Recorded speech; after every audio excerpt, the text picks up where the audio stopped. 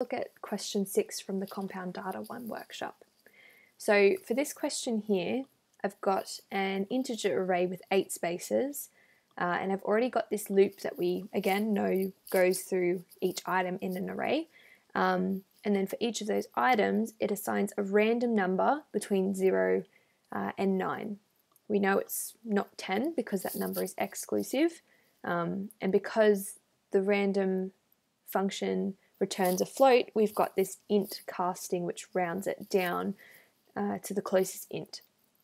So if I run this code, and it's printing out each one there, when I run this code, I've got 8 random numbers between 0 and 9, but that also means that every time I run my code again, I'll get a different collection of numbers, because each time I run the code, I'm getting a new random number for each number. So you can see I've got different ones here, and they will be different each time, which is good because it means that we don't have to, or we've got a nice way to test our code. We can just run our code again and make sure that it works for any given 8 numbers between 0 and 9. So there are 3 things that we want to do. Let's have a look at the first one first. The first one is we want to find the total of all items in array R. So we want the sum of all items, and we saw this question when we traced 3.4, so actually it's the same code as 3.4. What we need is a variable, which you can call whatever you want. I'm going to call mine total, and I'll make it equal to 0.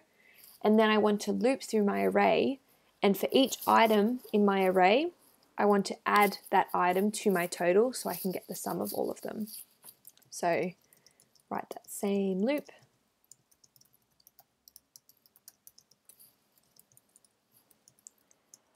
And then for each item, I don't want to do that. I want to add that item to my total. Okay, so this will go through each item in my array, and then I've got total plus equals array I, so we'll add that value. So let's test this and make sure that it works. I'll add a print line statement after here, and I'll write a little comment as well. Total of items is, and then I'll concatenate that with total, because I'm going to have a few print line statements. It's nice to know what each one is for. So I've got the total of items, because this is a print line, so I'll add a new line here.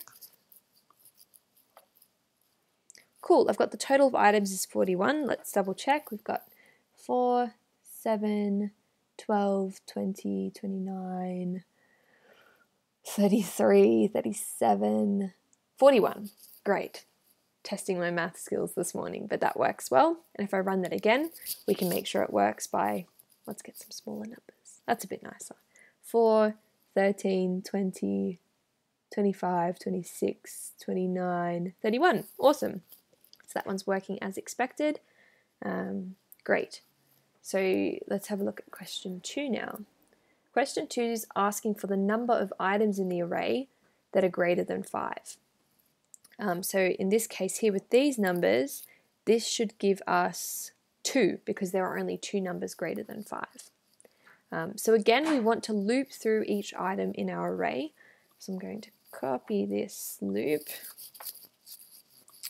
but I don't want to be adding the item to our total. I want to be checking that item, checking if its value is greater than 5, and if it is greater than 5, I want to add 1 to our counter because we found one more item. So let's create an integer variable to keep track of that counter. I'll call it greater than 5. And to check whether a number is greater than 5, we can use a condition. So we say if the item is greater than 5, then we should just plus 1 to greater than 5. So if the item isn't greater than 5, this condition won't be run, it'll be false, and it'll just skip over it and it will skip to the next item in the array. So let's add another print line. There are greater than 5 numbers greater than 5. Great, let's check. There are 6 numbers greater than 5. So let's check. We've got 1, 2, 3, 4, 5, 6. Perfect. So that one looks like it's working. Try again. There are 3 numbers greater than 5. 1, 2, 3. Awesome. So that one's working well. And then the last one here, we want the maximum value in our array. So the biggest value. So again, we're using a loop to loop through each item and compare them to find which one is the biggest one. So we'll need a variable to store the biggest number.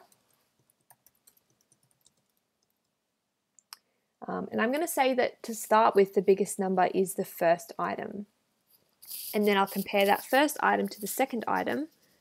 If the second item's bigger, I'll update this variable here to have the value of the first item, of the second item. So that means that my loop will start at 1. It won't start at 0 because we don't need to compare the first item with itself. And there's 2 ways of doing this. I can say with a conditional, if the current max value, if that max value, or rather, if the current item is greater than the max value, then we should update max value to be the current item.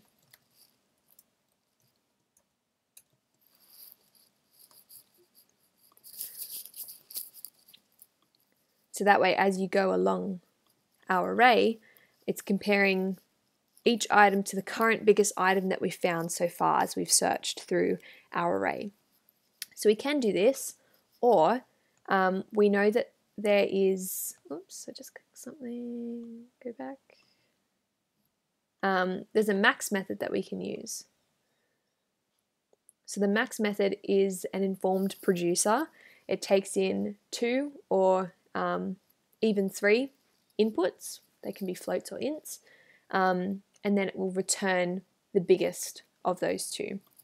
So what this code is doing is pretty much the same what the max method is already doing. So I can say max val is equal to max of itself and the current array item that we're looking at. So whichever one of these is bigger is what max val is being allocated. So the biggest number is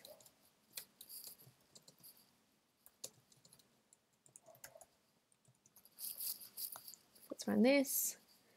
The biggest number is 8. Is that true? Yes, biggest number is 8. Let's test it again. It's good to test our code. Biggest number is 8. All right, let's get a different bigger number. Biggest number is 8 again. Biggest number is 9. Okay, so that one's a bit different. Great.